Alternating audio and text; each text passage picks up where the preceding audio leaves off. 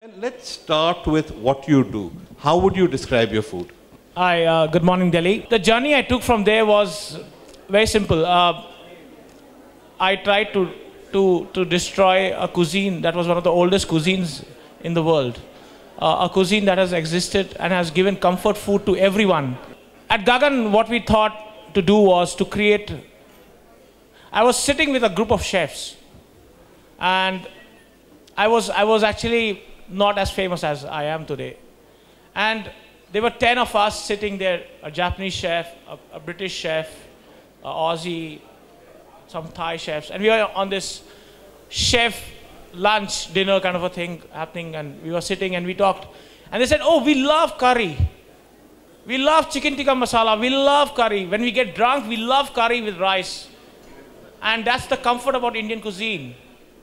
And I loved it, but I hated it. Because that was the image of what was India and Indian cuisine globally.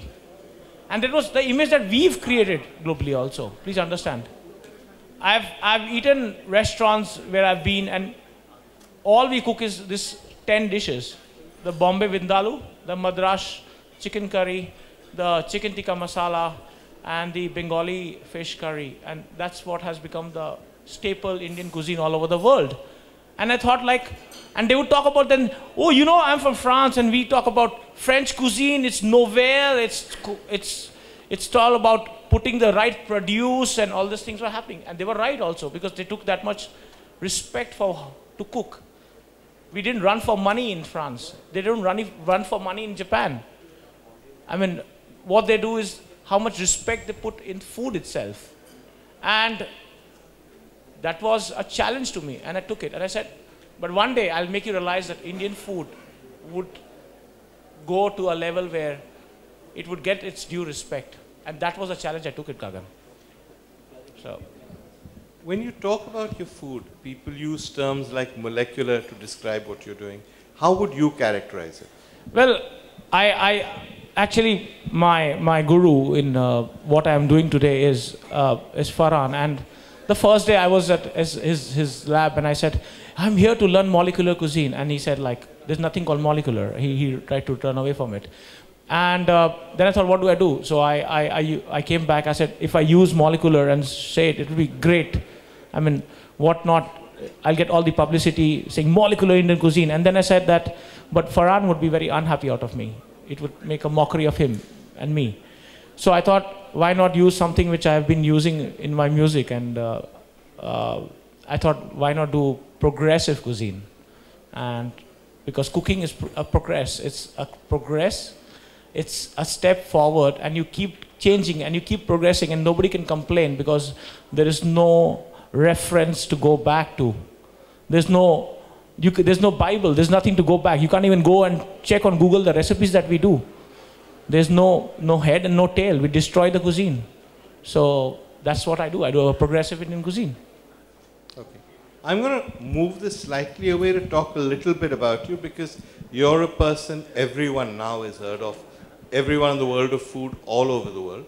But we don't necessarily know that much about you as a chef. Where did you learn how to become a chef and how did your journey start? This is a very respectable hall and I can't talk. I'm a rebel of the industry, you know. I met a guy, the poor guy who was sitting there, Nambudri. Yeah, and he said, the moment I walked into the hall, he said, Chef, I want to speak in the stage. I said, why? What has happened? I'm angry. I want to talk against all this that is happening in here. I said, relax, you'll get your time when you are famous. Yeah, so till you don't, I mean, and he has the perfect combination. He's a half Bengali and a half Malayali. So they know how to protest in Kerala and they know how to protest in Bengal. And I like his aggression towards. I know him for a long time. I mean, yeah, I am a rebel. I was literally kicked out from a hotel here. I was literally kicked out. This is the Taj, right? Yeah, I'm sorry. Tell the story. Tell the story. Hemant will kill me. Hemant will kill me. Yeah. See, I literally was. You were thrown out by Arvind. Arvind Saraswat was your guru, right? Yeah, he was my guru. Tell the story properly. Yeah. So I was kicked out of the hotel here. Why? Because I didn't even spend time for cooking. I was, So what were you doing? I was in a Were you very stoned wrong. or? I was in a very wrong relationship at that time. I fell in love with a young girl in that time when I was young. I'm This is still the young. Calcutta Taj or Delhi Taj? This was Delhi Taj Palace. Palace, all right. And the guys would say, "Hey, tu 12 घंटा नहीं काम कर रहा, tu 16 घंटा. You're not giving that hours." And I would always say that why cooking has to be compared with hours. That's why the first law I made in Gaggan was you can't cook more than 9 hours. Our restaurant kitchen opens at 2 o'clock and we are ready to serve dinner at 6 o'clock. And we only have one refrigerator, which is the smallest refrigerator in the top 100 list, I can guarantee, in all those restaurants. And they are not allowed to cook and keep. We follow these things because these the things that you don't do in a hotel or we do in our restaurant. We don't wear a chef cap. Okay. But why were you thrown out from Taj? Yeah. I mean, I was thrown out because I was not even showing up. I was so against. So in love. So in love, and I was so against of what was happening with food. So this is Taj Palace. Yeah, this is me, please. This is very personal. Please don't quote me on it. I love Taj, please. Sorry. Just between him and the 500 of you, yeah? I'm sorry, please. I am not here. But you still have fond memories of the Taj in your time there, right? Completely, because Chef Bakshi Dean was here and I was telling him that you're still trying to, like, that was Bakshi. No, hey, quiet, don't be too excited. Like, sit down. He's still that, he has that aura. And Bakshi, when Chef Heyman... Is Dean here in the audience? Yeah, he's there. He's there, yeah. Dean, question. You had any idea this guy would grow up to be so famous? Well, he was a rebel all the time. That's not the answer question I asked. Do you have any idea he'd grow up to be famous? You know, I'll tell one thing which I've never told him. He asked me to make demi-glace. Him and Chef D.N. Sharma was there. Yeah, he's and still there was, there. Yeah, and there was this Chef Tiger. I forgot his name. One of the chef. We used to call him Tiger. So, they used to tell me, can you make demi-glace? So my demi-glace was like, every day banata tha, and they never tasted. He used to throw it. Like, never taste it. I said, why you don't taste it? So one day what I did, sorry, but I did that time. I used to take demi-glace every day, 100 ml, and hide it in the kitchen. And give the same thing back to him. Because I'm putting like 12 hours of effort, demi-glace, Raymond Blanc, following all that books. And it was like, khade nahi aadmi yaar, kya kar raha yaar? So what's the point? So what I used to do was, I used to go to the main kitchen, take 5 demi-glace, mix it all, reduce it and give a demi-glace. So one day, he loved the demi-glace. He said, kaise banaya tune? What did you put? I didn't even tell him what did I put. I put the demi-glace from the banquet. I took the demi-glace from the Fontana. I took the demi-glace from his kitchen and mixed it and add my own things into it. So, I mean, this was me as a chef. And this is personal because I am mad. I'm a completely lost soul in a kitchen.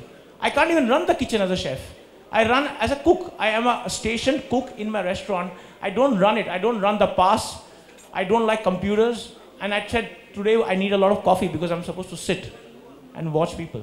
Okay, all right. So you leave the Taj at some stage and you start your own catering business in Calcutta. Completely. Tell us about that. So I left this Taj thing and then I got married for the first time, which didn't exist for a long time. But with this girl, I started a catering business. I went back to Calcutta. It was you are from Calcutta? Yeah, I'm from Calcutta actually. And then I started a restaurant, a catering kitchen, just to cater to weddings and things. So I thought all the caterings are these guys who do with Thakurs, or Maharajas. Calcutta is famous for Munna Maharaj, or the Bengali Thakur, or Bijuli Grill. Yeah. And they would wear lungis and dhotis and cook. So I said, why would they all wear, look, I'm from this industry, why don't I make a nice kitchen and just cook catering? And then 2 years, I was actually, it's a very sorry time that I had, that actually I was supplying food.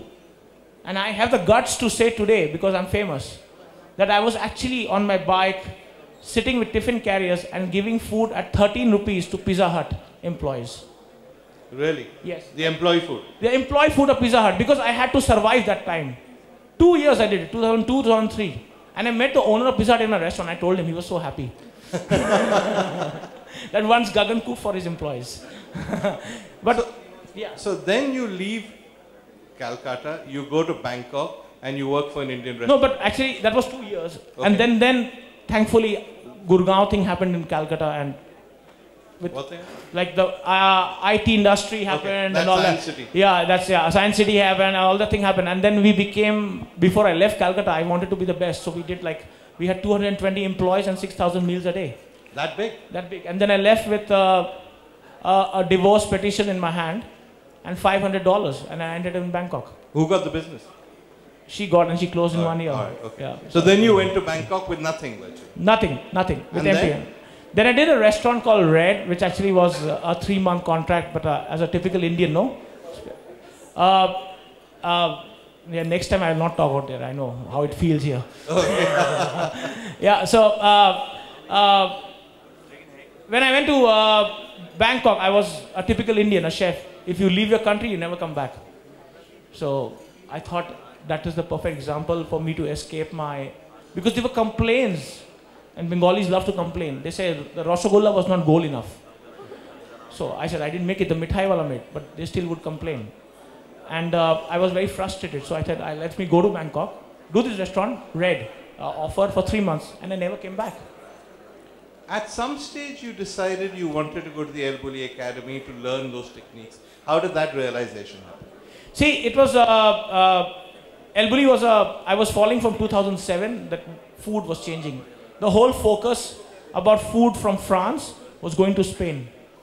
Everybody in France, I mean, we talked about chefs who were in America or in France, and then came Thomas Keller era, and then came, El Bulli. And what is El Bulli? What are they cooking? Why is the food not plated enough? Why is the food a bite? Why is it 35 courses? And then from 2007, I started following. And then I thought, and when I read more, I thought, they call it smoking, we call it dhuan.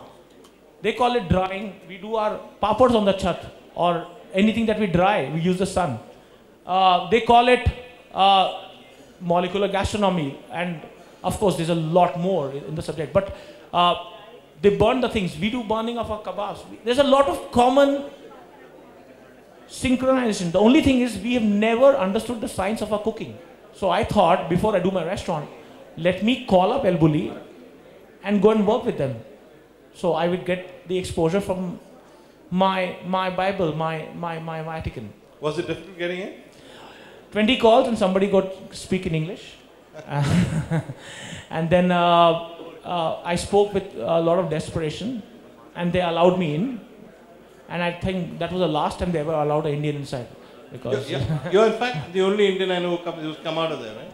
You're now the single most famous chef to come from El Bulli, but you were the only Indian there as well, right? See, yes, I saw in the lab, there was a guy who was after me, but he was in the restaurant. But in the lab, I was the only Indian ever. And when I was leaving, there was a map there in the lab. It's called Alicia Foundation. And in that lab map, they said, which flag do we put? Thailand or India? But I was happy to put India, actually. Because I look Indian, so. You are it. So, I mean, yeah. So I went there, I got my nirvana, I got my knowledge, and then I started destroying the cuisine.